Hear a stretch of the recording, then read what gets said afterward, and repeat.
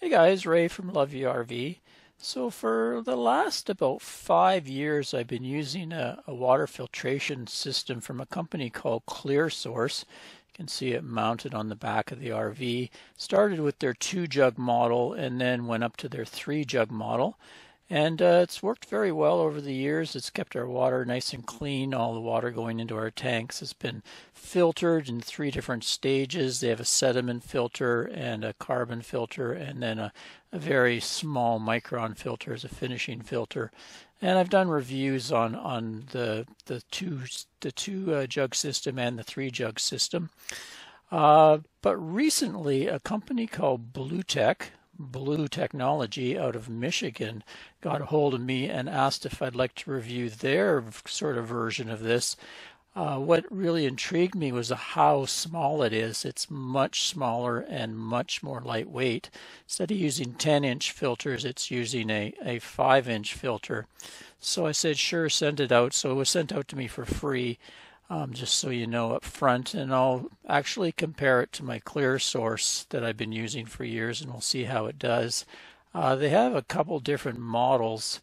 I'm getting the pressurized one, this R3, so it's going to come with a sediment filter, what they call carbon tasty filter, and then a 0.2 micron filter to finish it. They also have a 2-stage one here, and then they also have off-grid versions. Basically, one of them has a built-in pump that you apply 12 volts to, and then they also have one that has even a battery on board, so it's all a complete unit. And it comes with off-grid filters, so you can basically dip a hose into a lake or a river and bring the water in and drink it right after that once it's gone through the 3 stages. With mine, they did send out the off-grid filters, so even though you have pressurized water, you can use the off-grid filters, because I have my own water pump set up, and a lot of times I'm drawing water from different sources. So anyway, let's just take a look at the different models here and the pricing on it. It's mostly all made in the USA, so the prices are fairly steep, but it is quite a high quality build, and you have stainless canisters here, as you can see. So the Blu Tech R3 Elite goes for $524.99, and I think we'll go down here to see what the filter pricing is when you replace the filters. The regular one is $49.99 for the 3 filters, and then the off-grid ones are a little more pricey. It comes to $64.99. I guess that last filter is a little more specialized to deal with stuff that's coming out of lakes and streams. Anyway, it looks pretty good, so let's get it out of the box, and I'll give you a close-up view of it, and we'll take it all apart, and then we'll do some tests and compare I'm eager to compare the flow rate to the Clearsource, because the Clearsource is a much larger jug, so I'm interested to see what the difference is. So here we are. That is definitely small. Wow, so much smaller and lighter. Comes in at 13 pounds. So there you go. That's the longevity filter, tasty filter, and then the final filter there. Stainless steel jugs. Case looks like aluminum rods there, and this is kind of like maybe they 3D printed plastic. I was watching one of their videos, and they said there was some actual carbon fiber components as well. And then I really like this. They have quick connects on them. Really nice. I put quick connects on my Clearsource right away because it was just so convenient. So there's the input, and then they also have it on the output for you. Really nice, heavy duty. Looks like stainless everything. Really nice. So definitely a quality build here. Let me pull the jugs out. When you buy it, you get a set of filters already included. And then there's this handy little key to open up the filters. I guess go like that with the ring. Spin the ring down. So, drops out. There we are. Pretty thick. And just takes a little tiny filter. That'd be the sediment filter. Pull the other two out and give you a look at those filters. So that's the sediment filter. That's the first stage. Just gets rid of sand and dirt, that sort of thing. And also it will prolong the life of the next two filters by blocking out any of the bigger stuff that would clog these filters. Then there's what they call the tasty filter. Makes your water taste better. And it has coconut and carbon in it. There's stuff floating around in there. And then the final stage is their 0.2 micron filter. And that gets rid of all of the really small stuff like Giardia and E. coli and all the stuff that can cause problems for you health-wise. And also, this being the off-grid system, there's something they've done extra to it, some kind of coating, and I think the guy said they've put on it to help even get rid of more stuff, because stuff will actually cling to that coating and not go through. So with the off-grid filter system, you can basically draw water from lakes and streams. And the jugs screw in there, and looks like there's some rubber seals on the top here.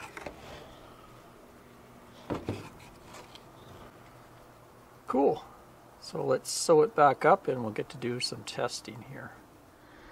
So for the first test, let's just hook it up to the city water connection on the RV, and then we can go in and test all the faucets and see what the pressure and flow looks like. So hooked up to the city water connection of the RV. That flow looks pretty good. Very comparable to what my water pump would do. Let's just check the bathroom faucets.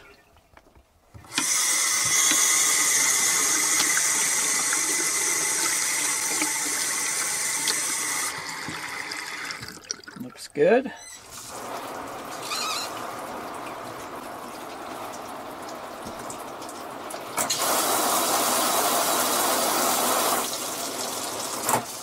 Yep. Good pressure on the shower. And most important place to have good pressure.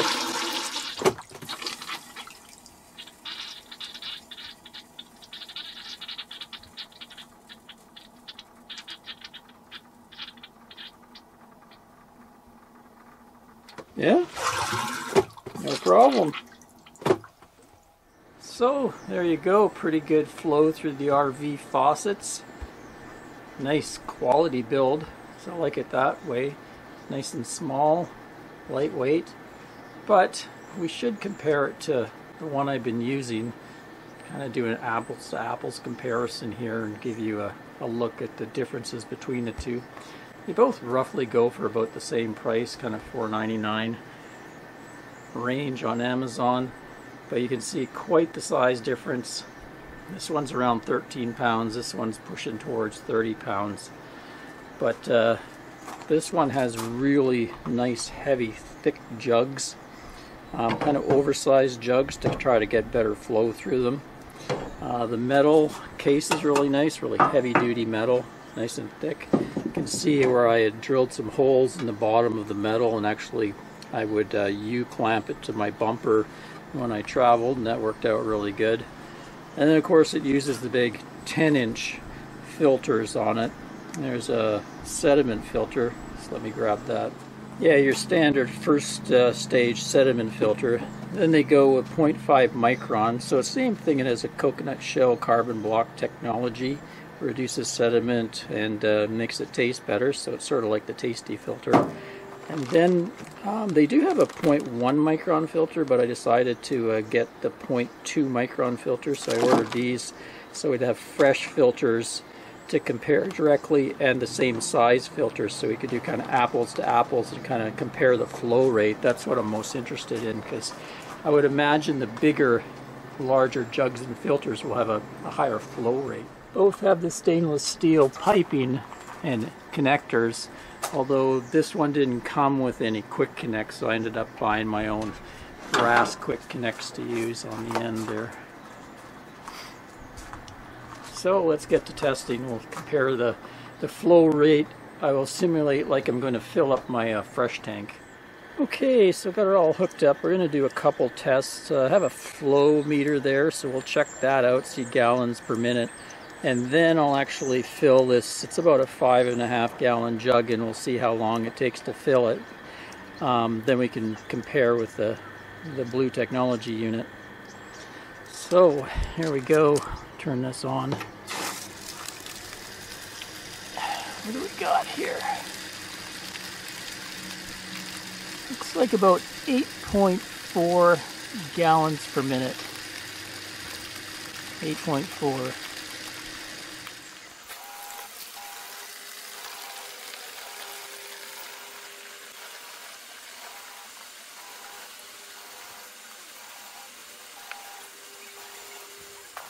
Now for the Blu Tech S3, and I'm feeding about 55 psi into either of them. I have a water regulator on the faucet just so we have the same amount of psi feeding. I'll have a look here. And actually looks like quite a bit lower, saying 3.2 gallons per minute right now.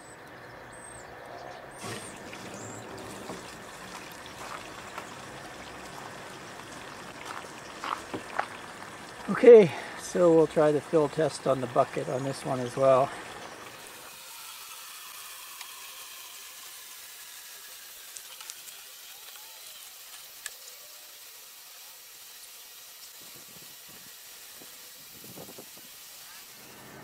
So as I figured, the flow rate was dramatically less with the Blu Tech than the Clearsource, and that's probably just based on physics. You're going to have more surface area on a larger filter, and with the big huge jugs you get a lot of flow through there.